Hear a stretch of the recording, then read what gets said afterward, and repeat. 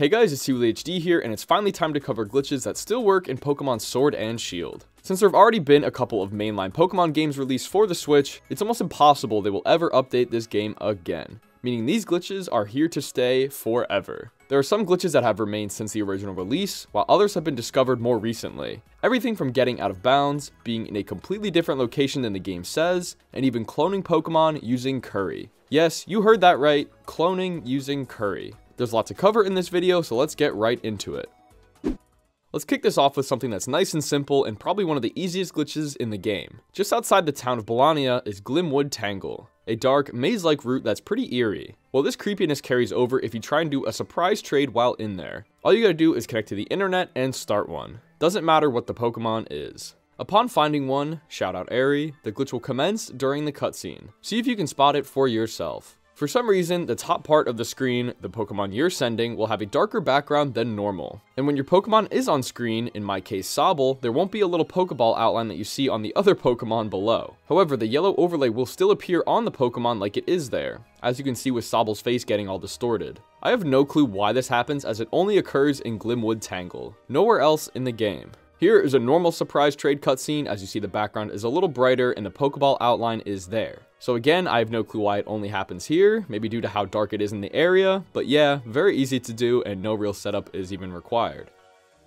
Sticking with surprise trades really quick, there's one small thing you can do anywhere. Have one carry out, and as the cutscene is fading, immediately begin mashing Y to reopen the YCOM menu. Start another surprise trade, and after the menu closes, you'll notice that the trade complete text box is still on screen from the previous one. I guess since you open the menu too fast, the game doesn't have time to clear the old one, so you won't know when you find a new one until the tiny Y button icon changes to the pink star thingy. But yeah, kinda pointless, but possible.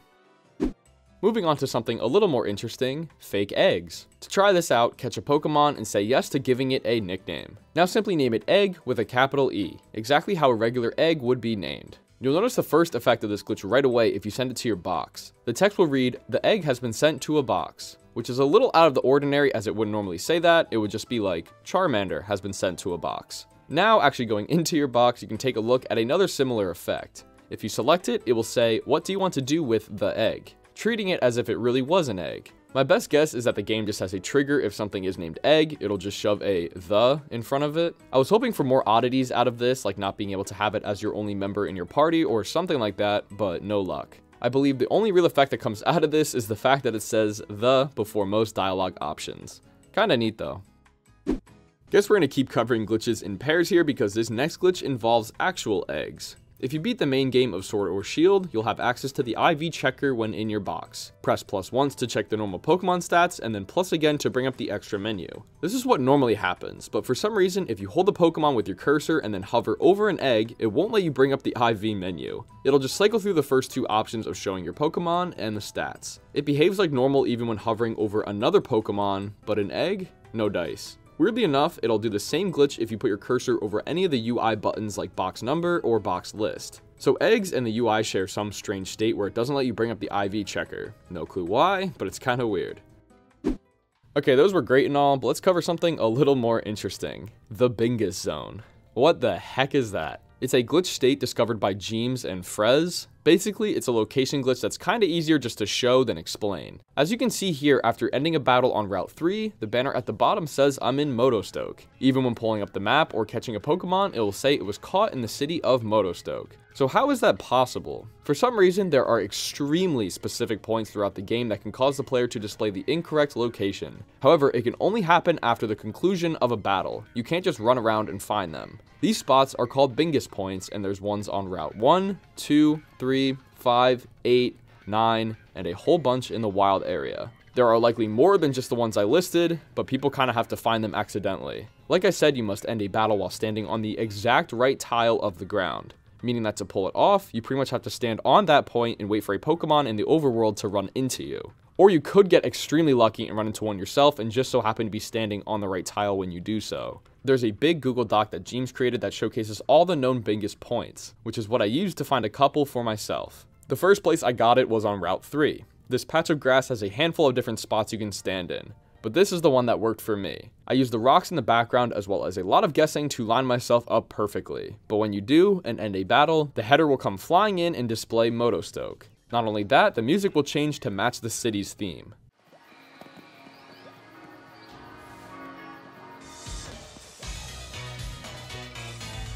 It's super weird to hear the city theme while on a regular route with Pokemon running around. Since these points are super specific, you'll likely correct the glitch and be back to the correct location as soon as you take a single step. So I saved my game here just to keep the glitch. Again, as you can see here, it says Motostoke as well. I then waited for another Pokemon to run into me, which took a little bit, but when it did, I caught it. Looking at the summary, you can see it says the city of Motostoke, so that's neat. Moving on to a spot in the wild area, this Bingus point is in Bridge Field. Again, these spots are very precise, so I had to line up the shadow and the exact blades of grass that I saw in the picture on the Google Doc. But if you get it successfully here, it'll relocate you to the meetup spot, which is where you first enter the wild area at the beginning of the game. I couldn't get an encounter here unfortunately, but what I did get was the weather to change from snowing to sunny, which if you're familiar with wild area spawns, Cubchoo only spawns in the grass if the weather is snowing. So you can kind of spoof the spawns and the weather as well using the Bingus Zone. These are just 2 of the spots you can get the glitch to work in, but there's roughly 20 more points that it's possible in. It's a pain to find the exact pixel you're supposed to stand on, and I think you get the idea at this point, so let's move away from the Bingus Zone. The Rotom bike, a great piece of technology to get you from point A to point B faster. However, there's a little bug that you might have noticed yourself while playing. When going at normal speed, you have a pretty tight turning radius. When I'm on this bridge, I can practically do a figure 8 before touching the other side. But when you press B to accelerate, your turning radius becomes larger to match the extra speed that you're getting, so you can't turn as sharply. Pretty standard stuff here, right? But if you interrupt the bike while accelerating, the turning radius will remain large, even while going slow. What I mean by that is, if you talk to an NPC or open a menu as you start to accelerate, when you go back to take control of the bike, it'll be slow like you didn't accelerate, but never correct itself from the fast speed turning radius. So now we're slow and can't turn as sharply as we should be able to. This state will remain until you either accelerate again or hop on and off your bike. Let me know if you've ever noticed this while playing, as it's kind of annoying not being able to turn as sharply. Haha, you thought we were done with pairings? This one involves turning as well, but with an NPC. These ingredient sellers can be found in the wild area with big puffy green jackets. If you stand behind them, they will turn around. Whoa-ho-ho. If you make them turn and then quickly run around to the other side, you can make them yell at nothing while you're talking to their back. Really crazy, I know. It's just weird to see that the other NPC, the Watt Trader, won't have this happen, as they'll always turn to face you. So yeah, it's fun to make this guy talk to a brick wall, but that's about it. Let's talk about a Pokemon-specific glitch with Silvally. According to the wiki, he is programmed to be able to learn all 3 of the Pledge moves: Grass Pledge, Fire Pledge, and Water Pledge. Upon visiting the move tutor in Hammerlock that's supposed to teach you these Pledge moves, the only one he will give Silvally is Grass Pledge. It doesn't matter what type you change him to using memory items, it will always be Grass. Perhaps since Silvally is a normal type at his base, the game just ignores the fact that he is able to even change type, so it just stays at Grass. Very annoying if you were planning on using a Fire or Water type, as it kind of throws a wrench in things. Let's talk about another Pokemon-specific glitch, Stunfisk. As you're probably aware, Stunfisk got a new form in Galar, so there's 2 different types of him. But the video game itself does not recognize this. When breeding Pokemon, you're able to throw in 2 different regional forms of the same Pokemon. If my understanding is correct, if you give one of them an Everstone, it'll pass down that regional form to the eggs. So if I were to only give the Univin one an Everstone, the eggs would only hatch Univin Stunfisk. If they're both holding Everstones, it would take the female parent's form. So in this case, the Galarian Stunfisk. But because the game doesn't treat this Stunfisk as a regional form, for some reason the only eggs that will ever hatch are Univin ones. This is incredibly annoying as it only happens to this specific Pokemon. Why?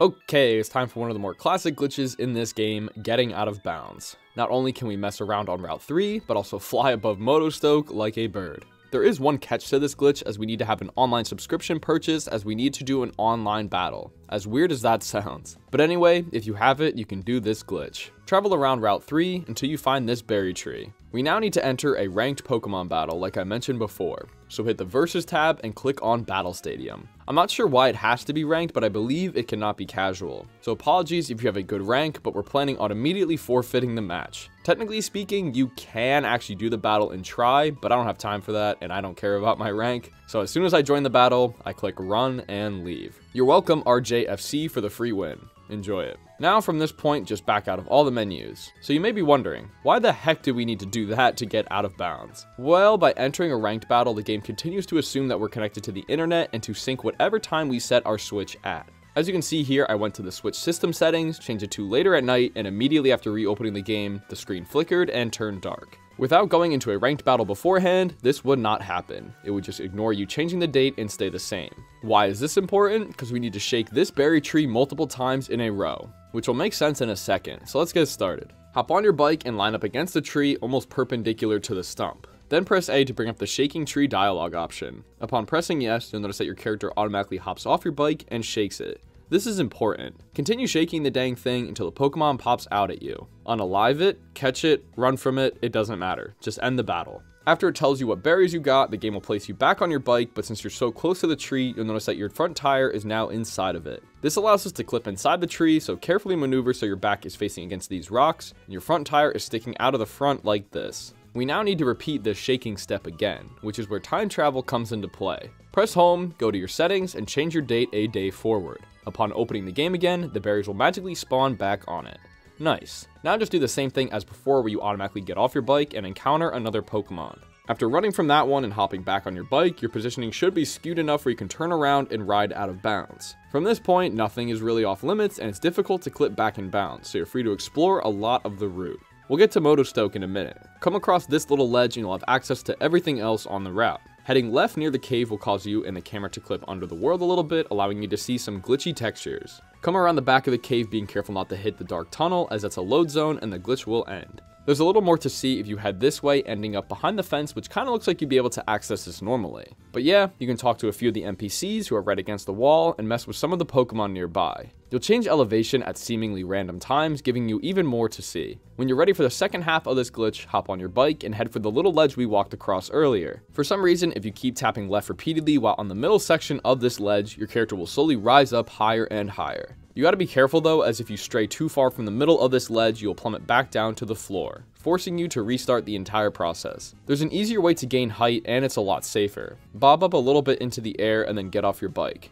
This will store whatever height you're at. Carefully walk straight down, get back on your bike, and shove yourself up against the front invisible wall. Repeatedly tap down and you'll continue to gain height like before. But there's a lot more leeway and I never fell back down even after going very far to the left and right. After a good 4 or 5 minutes of mashing and a sore thumb, your character will eventually pop through the ceiling and we're even more out of bounds now. I'd recommend saving up here as it won't screw up your save and will allow you to explore more without the risk of falling and having to start everything over again. When up here, you gotta be careful not to walk too close to actual ground as it'll teleport your character down to it. You gotta stay a good few feet from anything you could normally walk on below. This is obviously easier said than done, as you can't really tell where you are since we're so high up. So I literally just went super far down and then hooked a right into Motostoke. But yeah, because we popped through the ceiling, we can ride right over to not only Motostoke, but the Outskirts on the far right side. This area is all one big section, so we can travel between these 3 areas without hitting any load zones. Faraway buildings will bug out a lot, sometimes only showing the light that emits from them, not the structure itself.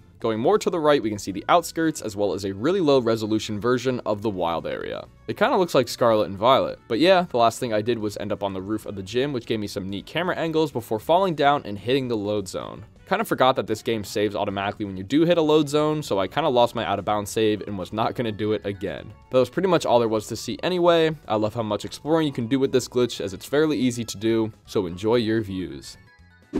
Here's something new, a battle glitch. We need a pretty specific setup involving confusion, baton pass, and own tempo. To do it, the first Pokemon needs to get confused, whether it be by themselves using something like Outrage or the opposing Pokemon. The next turn, they need to use baton pass, which will carry the status effect over to the Pokemon that gets thrown out. This Pokemon must have the ability own tempo, which on paper means they can't be confused. But if you're in a situation where the opponent attacks first, it takes a turn in order for own tempo to take effect. I didn't exactly get the glitch here, but as you can see, Avalugg with own tempo was baton passed into and was able to select an attack before the message even popped up. If Avalugg were to outspeed the opponent here and go first, he would do the confusion animation with the birds flying around his head, and then maybe attack before the own tempo message popped up. But because Bisharp is obviously faster, it didn't work that way. Still, you can see the delay here, as the own tempo should have popped right away when Avalugg was thrown out, but it didn't. A super specific scenario, but it still can happen.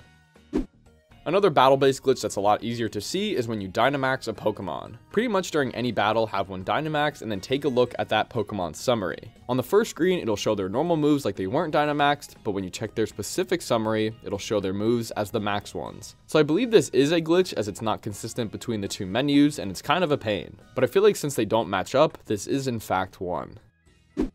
Okay, so this glitch is by far the most complicated and difficult one this game has to offer, but for some of you, it's worth it. It's possible to duplicate a Pokemon one for one. Its stats, held item, shininess, everything. You're basically cloning it. However, the setup is very complicated and by the end, you'll be sick of making curry. Yes, somehow it's possible to duplicate a Pokemon by cooking curry. You know, that Pokemon camp minigame that you probably tried once and never touched again? It's the main component for this glitch to work, but there's a lot to it. Before we get into it, I wanted to show what the final product looks like, just to keep you intrigued. So after making a high star curry like 3, 4, or 5 star, the Charizard class, a wild Pokemon can join your camp for you to add to your team. However, by doing this specific setup instead of the wild Pokemon joining your squad, a Pokemon that you already own will turn and try and join your team. Say yes, and a duplicated version of the Pokemon will be collected and thrown into your box with identical stats. Very nice, but how do you do it? So to start off, you're going to need a lot of ingredients and berries to make curries. And I mean a lot. So I just ran around the entire map shaking every tree I could find. I recommend the wild area as there's a bunch of trees and you don't have to do a lot of traveling. So once you have a lot of berries and ingredients in your inventory, it's now time for the next step. But before we do that real quick, the technical information on this glitch is thanks to a YouTuber named Spike Oriundo. He made an entire video on this method, so I'm going to pull some of the stats and info he talked about, while also mixing in my own painful experience attempting this. Okay, next step. It's recommended that you need a full team of 6 consisting of large Pokemon, such as Salamence, Flygon, and Corviknight, ones that are noticeably big when inside of a Pokemon camp. Next, the Pokemon in slots 3 and 4 of your party need to be large floating Pokemon, and these are the 2 potential ones you can duplicate. So no, you can't duplicate any Pokemon in the game with this glitch, it has to be a large floating one. By floating, I mean they fly around while in the camp. The best Pokemon for this, in my opinion, and the one I got the glitch with, is Salamence. His hitbox is massive and he flies around in the camp. Other confirmed Pokemon are Flygon, Corviknight, Giratina Origin Form, Moltres, Noivern, Lugia, Eternatus, and Galarian Weezing.